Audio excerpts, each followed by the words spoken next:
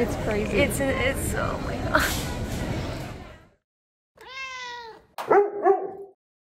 Hello, good morning, it is me. I'm at the airport bright and early, and I am about to eat a BLT. I'm really excited about it, I'm so hungry. And then we're gonna trot off to Starbucks and get a matcha, because I really love me a Canadian matcha, so I'm gonna get one of those.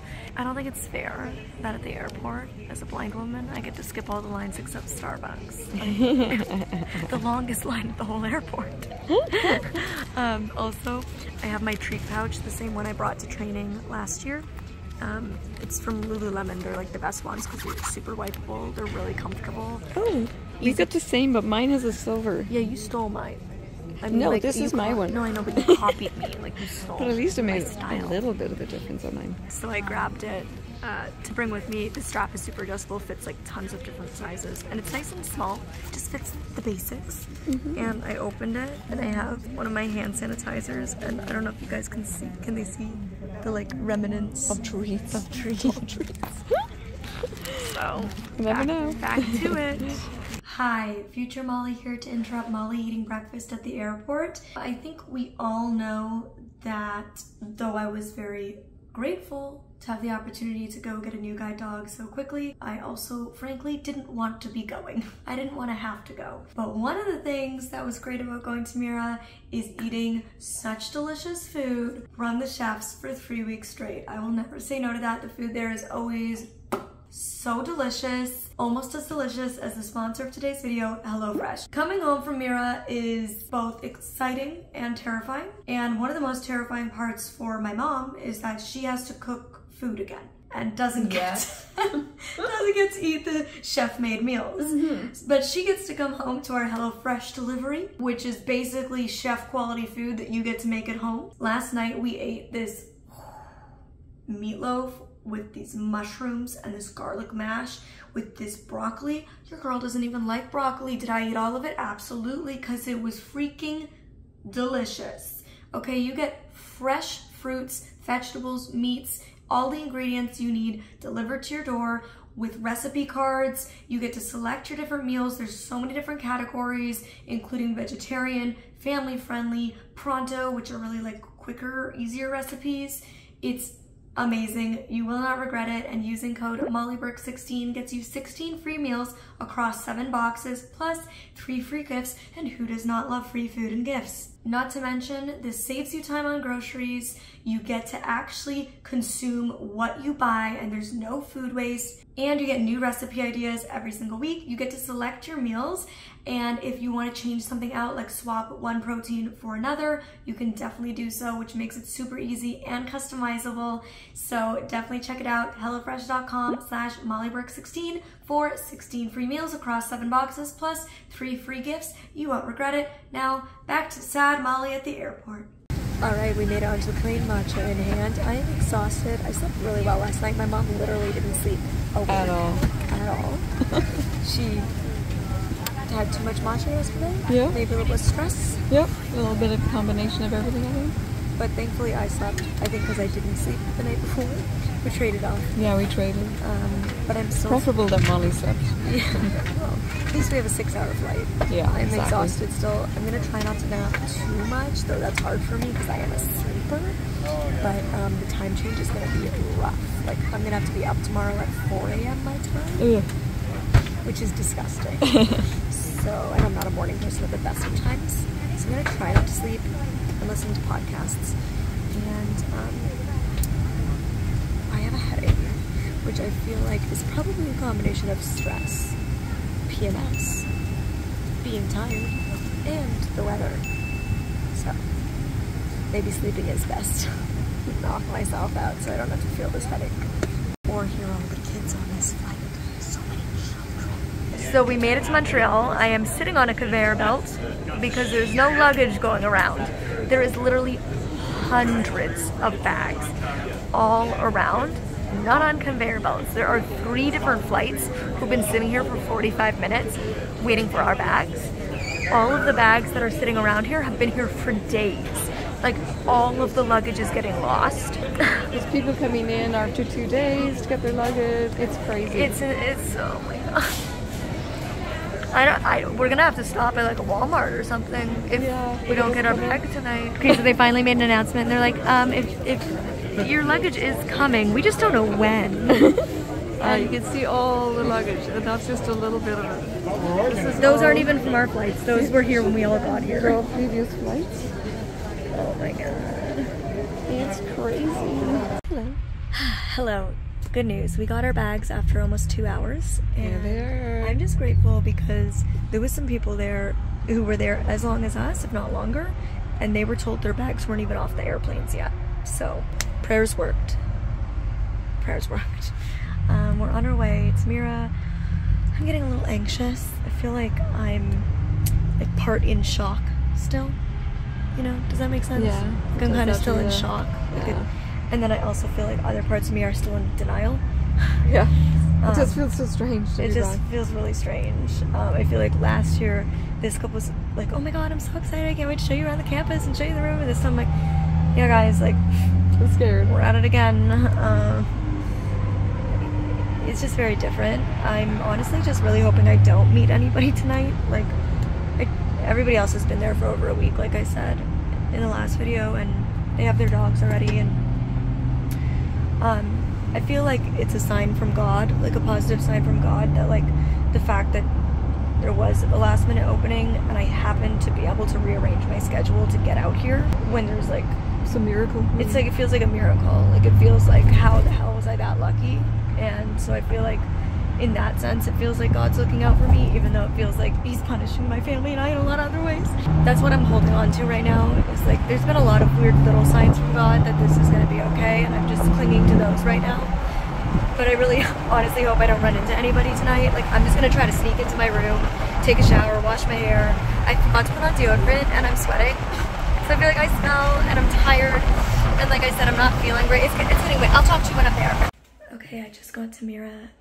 Okay, full disclosure, I've actually been here for almost a week now. Tomorrow is 1 week into training. The day that I traveled here, today's Sunday, so on Monday when I traveled here, as you guys saw, I was like, you know, I was just anxious and stressed and emotional and feeling so many feelings and feeling none at the same time. Like I was in shock, I was numb, I was in denial, I was just going through a lot. And so I didn't get all the footage I planned to get, and it kind of ended abruptly. So I am here to fill in a few gaps. So when our taxi pulled in, I could hear some of the girls sitting outside, and I could tell that they were waiting for me. I could hear things like, she's here. And to be honest, I just really needed time to myself. I was really excited to meet the other people, but I just needed time and to, yeah, just have an evening to myself. So I snuck in the front door instead of the back door, and I just asked the volunteer to let the girls know that I just needed some time, that I was really excited to meet them, but tomorrow, Tuesday. That was great, and I ate some dinner in the room, had a shower, washed my hair, which I desperately needed to do. But the most exciting part that I wasn't expecting is that when I arrived, they asked me if I wanted to see Ben, and I said yes. So pretty soon after getting here, they brought Ben into the room, and that is where this video ends, and the next episode begins, being reunited with Ben and saying our last goodbye. So prepare to be emotional. That's all I'm gonna say. Watch at your own risk. Bring tissues, because this was my goodbye and it's also your goodbye. So get ready. Buckle up, Buttercup. Also, the only other thing I want to say, I learned when I got here, sometimes because I'm communicating with Frenchies, a lot of them have great English, but there can still be translation issues. I had thought that a last minute spot had opened up in class, but that wasn't actually the case. It was like a teeny class. So there's actually only 2 people getting guide dogs. So it's me and 2 other girls. They're 22 and 16 and both speak English, which has been wonderful. I later in the series will introduce you to both of them. They're actually both killer bees. So it's 3 of us, 1 trainer, and our O&M instructor. This is the smallest class I've ever had. Usually classes at Mira are 6 people or 8 people. Obviously more trainers, 2 to 3 trainers, and an O&M instructor. So my last class was 6 people, 3 trainers, and an O&M instructor. And my previous classes were 8 people. They do have a September class, which is 6 people, and they're all first timers. And they have a November class, which is, I think, 8 people, and they're all returning clients. But their July class was just 2 girls. They're both wonderful. You'll love both of them. I'm so happy. It's been really lovely. Such a small class, like it's basically felt like a private class. There have been so many tears shed, hasn't there, Mom? Almost so many, daily, multiple times. I think all 3 of us cry at least once a day. The 16-year-old is getting her first dog, and she came through Mira USA. The 22-year-old is getting her second dog, and as you all know, I've said many times, the second dog is a really hard transition, like famously difficult in the guide dog community. And getting your first dog is super overwhelming because it's all new. And frankly, just getting a guide dog is overwhelming. I hope that if there's anything you took away from the last series, doing this in September, it's that these dogs are life-changing, but coming to training is not like fun and games. There's fun moments, but it's hard work. It's emotionally, mentally, and physically draining. You eat and sleep more than you ever usually need to. Yeah, so they're both killer bees, which has been really cool. And they both agreed to be interviewed and share their experiences and thoughts so that you guys can hear different perspectives. Also, I want to remind you that my fundraiser for Mira is always happening. Like, I never stopped. It's still going. The GoFundMe is still up and running, and all of my guide dog or dog related merch in my merch shop, 100% of proceeds still get donated. So if you'd like to support Mira, please do so. They've been such a huge support to me. If you'd like to give back to them so that more people can continue to receive life-changing dogs, definitely do so. And there will be GG updates, I promise, coming soon. And there was actually at the same time, there was 2 other girls here, 14 and 18, for guide dog summer camp. They weren't here to receive dogs. They were just here for a 2-week trial or like 10-day trial to test out dogs and work with the O&M instructors and guide dog trainers, but they weren't a part of the class. So overall, they've actually gone home at this point. I was only here for like 3 days with them by the time I arrived and they were leaving. So yeah, I was wrong. A spot hadn't opened up for me. There was always a spot because only 2 girls were here getting dogs. So I'm not sure why, but that's the tea, that's what's up, and get ready for the next video. It's gonna be a wild ride. Okay, until next time, you can click over here to see an adorable video with Ben, or over here for another adorable video with Ben. Coming up in the next video. I just got to Mira and they asked me, do you want us to go to Ben from the kennel?